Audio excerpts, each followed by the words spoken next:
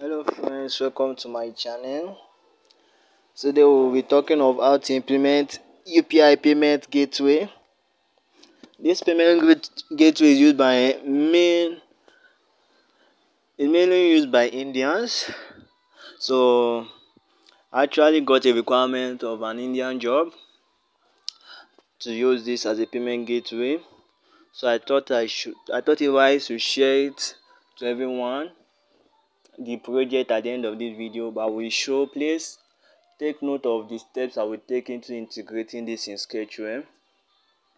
So normally, to use this, the user need to have a UPI app available, but since most of their services are not available in my country, so if the services, whether it's available in the country or not, if the user don't have it installed, it will toast a message: no UPI app found, please install.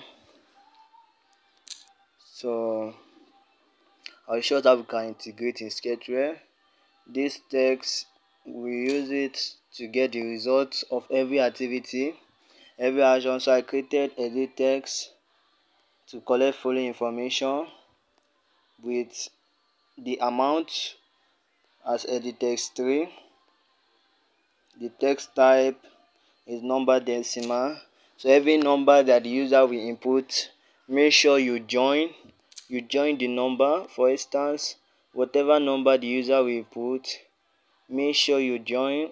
When the users click on the button to enter the payment activity, make sure you use the join block. Use the join block.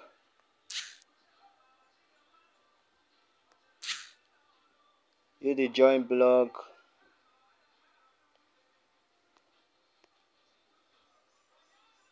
And 0 points. So use this because the number must be in decimal, 2 decimal places. So as we begin, please take notice. The first thing I did was to enable app compat. After enable app compat, we add request network components. Why we use this component is so that the system will add this to permission automatically for us if we don't want to take the stress of adding it manually.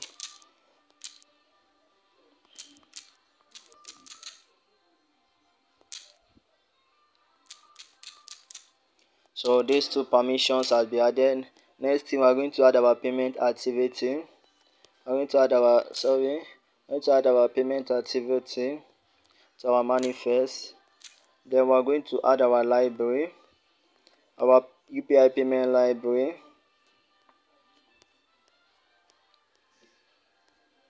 So this is the library being added. So this is the library. The next thing we're going to do is we're going to implement our listener. So this is the listener for the activity. To listen for events, I will show the more block of the listener of all events that happen when the button is clicked. So we're adding this intense filter. This will query for audio apps in a phone that supports UPI. So this will query for the app that supports UPI. So this is our listener. This listener will take effect after our button is clicked. So this is what we are going to use to initialize the listener. If the users provide all the necessary data, then we are going to create a UPI payment object with our activity using the details provided by the user. Then if we want to set our default app that our user can pay to, for instance, if we want our user to pay only through Google Pay, this app is only available to Indians and America. So if we want it to pay only there, then we are going to set our default app. Either you use Google Pay or you use any other UPI supported platform. So it must be in uppercase. You can just change this to Google Pay. Google Pay.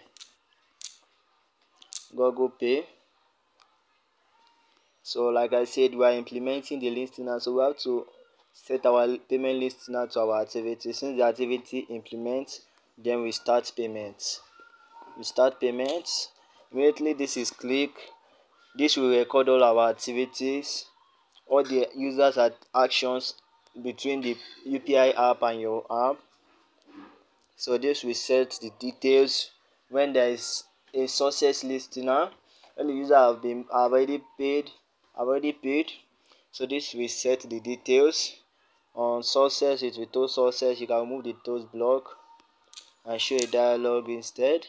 So on submitted, that means users have submitted the payment and everything, and pending review. So on transaction feed, you toast it. So on app not found, you can write app not found here.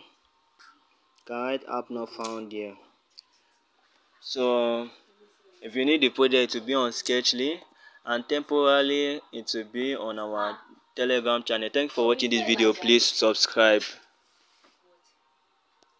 So it will be on our Telegram channel. I will upload the SWB file. You can come and download it temporarily. Thank you for watching this video.